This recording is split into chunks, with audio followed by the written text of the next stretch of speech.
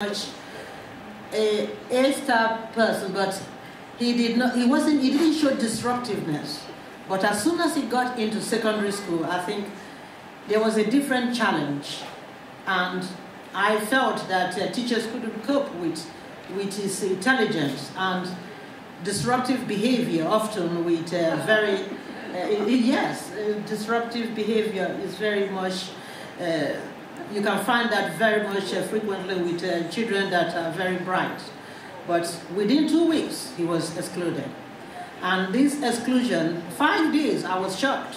It brought me to the challenge of challenging the governors. I said, how could this happen just within 2 weeks? I never knew this was going to be a journey that would destroy so much of my family life. And through that journey of exclusion, I had the privilege of meeting the founder of this charity, who is the Ernst father. I never knew after 12 years' time I will meet the son again last year. So we are connected again. I was connected again to this charity in 2015. After 2002, the father represented my son in that exclusion. So I feel very, very, very privileged, like I said, very honored to be a part of this charity, because the work which they do is a work that very, very much touched my heart. So I share with you tonight the consequences of exclusion, how the journey of that exclusion continuously it prolonged, and in the end, my son was permanently excluded. Permanently excluded at age 14. He just wrote a note for me, "Mommy, I'm very sorry that I disappointed you in my education." And he left home at age 14. He just went into the street. Before you know it, he fell into the arms of drug dealers, and before you know it, my son was in prison. That is how exclusion, that is what it does to children. From prison, from exclusion, PRU, they call it from PRU to prison. PRU is the pupil referral unit, which often the school exclude children to give them some part-time hours to be educated there. From there on, they don't function very well, I'm telling you.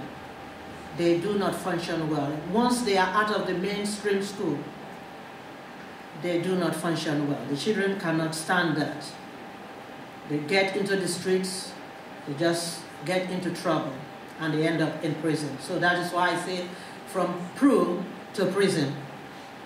But thank God, my son came out of prison, and it was through continuous letters. I had to write continuously. All my children now, they are now graduates. And I thank God because of the persistence, perseverance of a parent who understands that basic education is not enough for our children. Because when you exclude these children, just giving them read and write, that is not enough. That is not enough. We want our children to be astronauts. We want them to be doctors. We want them to be what they are supposed to be. What this nation is so rich with education. Free education here, I tell you, they are so rich. So excluding the people at a very young age, which this charity, they really intercede for. I call it the intervention that we do, the codes that come in. When children are excluded, parents are at a loss. They don't know what to do. But I tell you, with this charity, they are able to guide, to provide the advice that parents need. So I encourage you to continue to support this charity, because the work is very special. Very, very special. Not only to me, not only to you, to future generations that are coming as well, to your grandchildren. I'm now a grandmother, so I continue to support this charity, and I encourage you to continue to support this charity. Thank you.